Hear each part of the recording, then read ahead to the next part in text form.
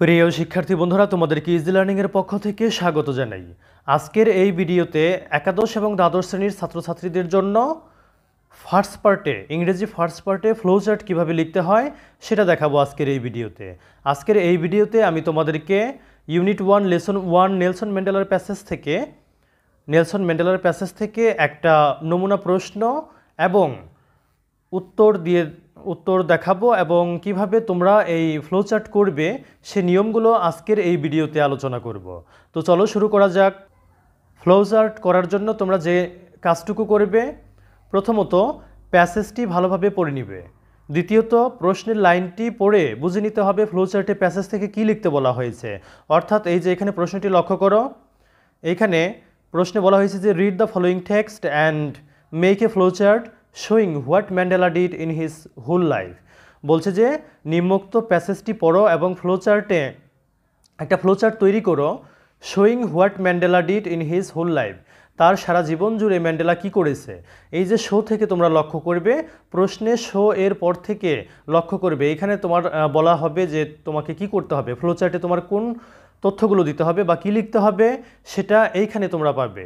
এই শো এর পর থেকে লক্ষ্য করবে যে শোয়িং হোয়াট ম্যান্ডেলা ডিড, অর্থাৎ ম্যান্ডেলা কি করেছিল ইন হিজ হোল লাইফ, তার সারা জীবনে কি করেছিল সেগুলো আমাদের লিখতে বলা হয়েছে এই ফ্লোচার্টটিতে।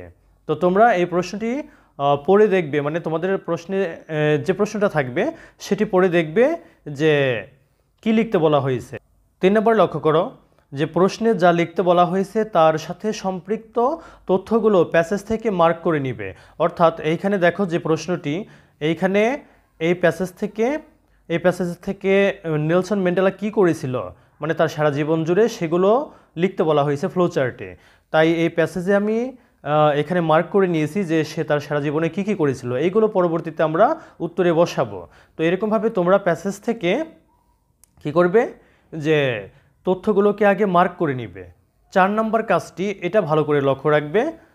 এইখানে লক্ষ্য করো 4 নম্বরে যে কথাগুলো লেখা হয়েছে বা এখানে বলা হয়েছে সেটা তোমাদের অবশ্যই ভালো করে পড়তে হবে, কারণ এইটাই হচ্ছে মূল নিয়ম। এখানে লক্ষ্য করে বলা হয়েছে প্রশ্নে উল্লেখিত প্রথম বক্সের উত্তরটি যেভাবে সাজানো পরবর্তী উত্তরগুলো সেইভাবে সাজাতে হবে। অর্থাৎ প্রথমটি যদি ইনফিনিটিভ, অর্থাৎ 2 + ভার্ব 1, ইনফিনিটিভ মানে হচ্ছে মূল ভার্বের আগে 2 যুক্ত করা, 2 + ভার্ব 1, এরকমভাবে যদি প্রথম বক্সের তোমার জন্য একটা করা থাকবে, সেটা যদি 2 + ভার্ব 1 দিয়ে থাকে তাহলে তোমার বাকিগুলোও সেভাবে করতে হবে। এখানে তোমার প্রশ্নটি লক্ষ্য করো, এখানে চার্জড উইথ ক্যাপিটাল অফেন্সেস একটা তোমার জন্য করে দেওয়া হয়েছে, বাকি 5টা তোমার নিজের করতে হবে। অর্থাৎ এই যে প্রথম বক্সে যেরকমভাবে উত্তরটা সাজানো হয়েছে এখানে পাস্ট টেন্স দিয়ে সাজানো হয়েছে, তাহলে পরবর্তী উত্তরগুলো তোমার পাস্ট টেন্স দিয়ে শুরু করতে হবে। এটা বলা হয়েছে এখানে যে প্রশ্নে উল্লেখিত প্রথম বক্সের উত্তরটি যেভাবে সাজানো পরবর্তী উত্তরগুলো সেইভাবে সাজাতে হবে। অর্থাৎ প্রথমটি যদি ইনফিনিটিভ দিয়ে থাকে পরবর্তী 5টা তুমি চেষ্টা করবে ইনফিনিটিভ দিয়ে করার। যদি প্রেজেন্ট পার্টিসিপল দিয়ে শুরু থাকে প্রথমটা, যেটা তোমার জন্য করা আছে প্রশ্নে, তাহলে পরবর্তীগুলো তুমি প্রেজেন্ট পার্টিসিপল দিয়ে করার চেষ্টা করবে। অর্থাৎ প্রেজেন্ট পার্টিসিপল হচ্ছে যে ভার্ব প্লাস আইএনজি, মানে মূল ভার্বের সাথে আইএনজি করলে সেটাকে প্রেজেন্ট পার্টিসিপল বলা হয়। যদি প্রথমটা পাস্ট পার্টিসিপল দিয়ে থাকে তাহলে তোমার পরবর্তীগুলো পাস্ট পার্টিসিপল দিয়ে করতে হবে। যদি পাস্ট সিম্পল দিয়ে থাকে অর্থাৎ ভার্ব টু দিয়ে থাকে তাহলে পরবর্তীগুলো তুমি চেষ্টা করবে ভার্ব টু দিয়ে করার। যেমন এই প্রশ্নটি লক্ষ্য করো, এইখানে প্রথমটি দেওয়া আছে চার্জড উইথ ক্যাপিটাল অফেন্সেস। এই প্যাসেজ থেকে এই অংশটুকু প্রথম বক্সে দিয়ে দিছে যে চার্জড উইথ ক্যাপিটাল অফেন্সেস, মানে ভার্ব টু দেওয়া আছে। তাহলে পরবর্তী উত্তর আমরা যেগুলো লিখব সেগুলো আমরা ভার্ব টু দিয়ে লিখব। তো এবার চলো যে 5 নম্বরে যে কথাটা বলা হয়েছে এটা লক্ষ্য করো যে সবগুলো বক্সের উত্তর একই ফরম্যাটে সাজানো সম্ভব না হলে পরবর্তী 2-1টা ভিন্ন ফর্মে দিতে পারো। অর্থাৎ 5টাই যদি তুমি এই 4 নম্বর নিয়ম অনুসারে প্রথমটার মতো করে দিতে না পারো তাহলে শেষের 2-1টা ভিন্ন ফরম্যাটে দিতে পারো, অসুবিধে নেই, তবে চেষ্টা করবে সবগুলো একই রকম রাখার। আচ্ছা, এরপরে 6 নম্বরটি লক্ষ্য করো, অবশ্যই বক্স করে লিখতে হবে। অবশ্যই বক্স করে লিখতে হবে ফ্লোচার্ট, নইলে 0 পেতে পারো, তোমার কোনো মার্ক আসবে না। তো এবার এই নিয়মগুলো তোমরা ভালোভাবে মুখস্থ করে নিবে, তাহলে যে কোনো ফ্লোচার্ট তোমরা করতে পারবে। এবার এই নিয়ম অনুসারে আমি তোমাদেরকে এই প্রশ্নটি সমাধান করে দিচ্ছি। এখানে প্রশ্নটি লক্ষ্য করো যে read the following text and make a flow chart showing what Mandela did in his life, in his whole life. 1 number has been done for you. এখানে বলা হয়েছে যে নিম্নোক্ত প্যাসেজটি পড়ে একটা ফ্লোচার্ট তৈরি করো, এটা দেখিয়ে যে ম্যান্ডেলা তার সারা জীবনে কি করেছিল।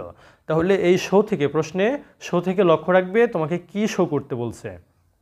তো এখানে আমাদের শো করতে বলছে ম্যান্ডেলা কি করেছিল সারা জীবনে সেগুলো। তাহলে আমরা কি করব, প্রথমত প্যাসেজটা পড়ে নিব। প্যাসেজটা পড়ে আমরা মার্ক করব যে ম্যান্ডেলা কি করেছিল। তো এখানে লক্ষ্য করো ফ্লোচার্টে প্রথমে দেয়া আছে চার্জড উইথ ক্যাপিটাল অফেন্সেস। প্রথমে এইটা দেয়া আছে, তোমার জন্য একটা নমুনা হিসেবে করে দেখিয়েছে যে এরকমভাবে উত্তরগুলো তুমি লিখবে। তো এখানে লক্ষ্য করো প্যাসেজে প্রথম এইটুকু দেয়া আছে। তো এবার এইরকম আমরা আরও পাঁচটা বক্সের মধ্যে লিখব। তাহলে আমাদের কি করতে হবে, যে এই প্যাসেজ থেকে খুঁজে নিতে হবে এই ধরনের আরও কি কাজ আছে বা কি কথা আছে। তো আমরা এই যে এখানে মার্ক করে নিয়েছি, এইখানে লক্ষ্য করো ম্যান্ডেলা বলছে যে during my life time I have dedicated myself, আমার সারা জীবন জুড়ে আমি নিজেকে উৎসর্গ করে দিয়েছি to this struggle of the African people, African লোকজনের সংগ্রামে। তো এইটা আমরা আন্ডারলাইন করে নিলাম, এখান থেকে আমরা একটা উত্তর বানাবো। এরপরের বাক্যটি দেখো, তিনি বলছেন যে I have fort against white domination, আমি হোয়াইট ডমিনেশন বা শ্বেতাঙ্গদের কর্তৃত্বের বিরুদ্ধে যুদ্ধ করেছি। তো এখান থেকে আমরা একটা উত্তর নিব, একটা পয়েন্ট এখান থেকে নিব। তারপরে দেখো বলছে যে I have fort against black domination, আমি ব্ল্যাক ডমিনেশনের বিরুদ্ধে যুদ্ধ করেছি। এখান থেকে আমরা একটা উত্তর লিখব। এরপরে বলছে যে I have cherished the ideal of Democratic and free society.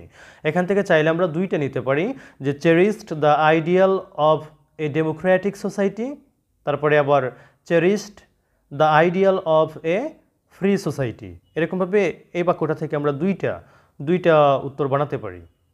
এরপরে দেখো এইখানে ইকুয়াল অপরচুনিটিস, এইটা থেকে আমরা একটা উত্তর বানাতে পারি যে ইকুয়াল অপরচুনিটিস মানে হচ্ছে সমান অধিকার।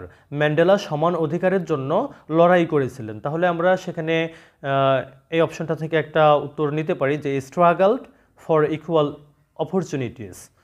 তো এইখানে যেই আন্ডারলাইন করা লাইনগুলো দেখছো সেগুলো দিয়ে এখন আমরা উত্তর লিখব। তো তোমরা এখানে লক্ষ্য করো, এইখানে প্যাসেজে যে মার্ক করা বা আন্ডারলাইন করা লাইনগুলো আছে, তথ্যগুলো আছে, সেগুলো থেকে এখন আমি এইখানে লিখে নিয়েছি উত্তরগুলো, যে কিভাবে সাজাবো আমরা বক্সে কোন উত্তরগুলো লিখব। এখানে দেখো 1 নম্বরে যেটা আছে চার্জড উইথ ক্যাপিটাল অফেন্সেস, সেটা অবশ্যই লিখবে। এরপরে 2 নম্বরে আমরা লিখব যে dedicated himself to the struggle of the African people, African লোকজনের স্ট্রাগলে তিনি নিজেকে উৎসর্গ করে দিয়েছিলেন। 3 নম্বরটা দেখো যে ফোর্ট অ্যাগেইনস্ট হোয়াইট ডমিনেশন, এই কথাটা আমরা 3 নম্বর বক্সে বসাবো যে fort against white domination, white ডমিনেশনের বিরুদ্ধে তিনি যুদ্ধ করেছিলেন। 4 নম্বরটা লক্ষ্য করে যে fort against black domination, black ডমিনেশনের বিরুদ্ধে তিনি যুদ্ধ করেছিলেন। 5 নম্বরটি লক্ষ্য করো যে cherished the ideal of a democratic society, একটা গণতান্ত্রিক দেশের আইডিয়াল বা আদর্শ প্রত্যাশা করেছিলেন।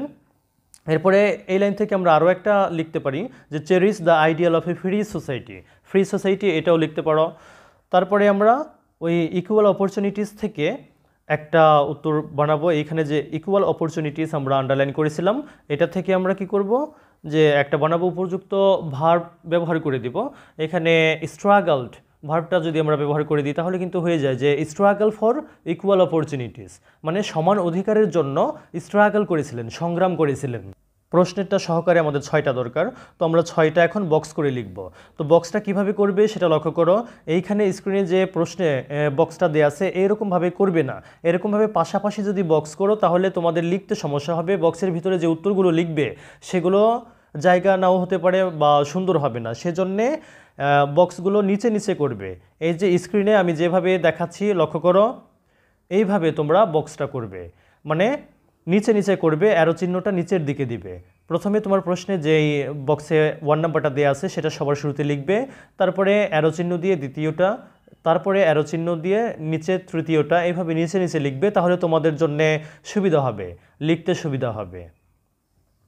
তো এইভাবে তোমরা ফ্লো চার্টটি করবে, যে কোনো প্যাসেজ থেকে ফ্লো চার্ট এইভাবে তোমরা করবে যে প্যাসেজটি ভালোভাবে পড়ে নিবে, এরপরে তথ্যগুলো তোমরা প্রশ্নে যে তথ্যগুলো চাইবে সে তথ্যগুলো তোমরা প্যাসেজে আগে আন্ডারলাইন করে নিবে। তারপরে যে কাজটি করবে যে প্রথমটা যেভাবে আছে তোমরা পরবর্তী সবগুলো সেভাবে দেওয়ার চেষ্টা করবে। এইখানে লক্ষ্য করো যে প্রথমটা আমাদের ভার্ব টু দিয়ে দেওয়া আছে, তো আমরা পরবর্তী সবগুলোই কিন্তু ভার্ব টু দিয়ে করেছি, মানে ভার্ব টু দিয়ে শুরু করেছি। যেমন দ্বিতীয়টা ডেডিকেটেড হিমসেলফ, মানে ডেডিকেটেড ভার্ব টু দিয়ে শুরু করেছি। তৃতীয়টা আমরা ফোর্ট ফাইটের ভার্ব টু দিয়ে শুরু করেছি। চতুর্থটাও ফোর্ট ফাইটের ভার্ব টু দিয়ে শুরু করেছি। পঞ্চমটাও আমরা চেরিশড ইডিযুক্ত মানে পাস্ট টেন্স দিয়ে করেছি বা ভার্ব টু দিয়ে করেছি। তো এইভাবে তোমরা কি করবে যে প্রথমটা যেভাবে থাকে সবগুলো চেষ্টা করবে সেভাবে দেওয়ার। যদি সবগুলো দেওয়া সম্ভব না হয় অ্যাটলিস্ট প্রথম 3টা সেভাবে দেওয়ার চেষ্টা করবে, পরবর্তী 2টা অথবা একটা অন্য ফরম্যাটে তুমি লিখতে পারো। তো প্রিয় শিক্ষার্থী বন্ধুরা, আশা করি তোমরা ভিডিওটি বুঝতে পেরেছো। তোমরা যদি উপকৃত হয়ে থাকো তাহলে তোমরা এই ভিডিওটাকে অবশ্যই শেয়ার করে দিবে। আশা করি তোমরা এখন ফ্লোচার্ট করতে পারবে। আর এই প্যাসেজ থেকে আরও কয়েকটি ফ্লোচার্ট আমি তোমাদের নেক্সট ভিডিওতে দিব। এই প্যাসেজ থেকে যেরকম যে কয়টা ফ্লোচার্ট হতে পারে সেগুলো আমি তোমাদের পরবর্তী ভিডিওতে দেখাবো ইনশাল্লাহ। তো আজকের ভিডিও এখানেই রাখছি। ধন্যবাদ সবাইকে, সাথে থাকো।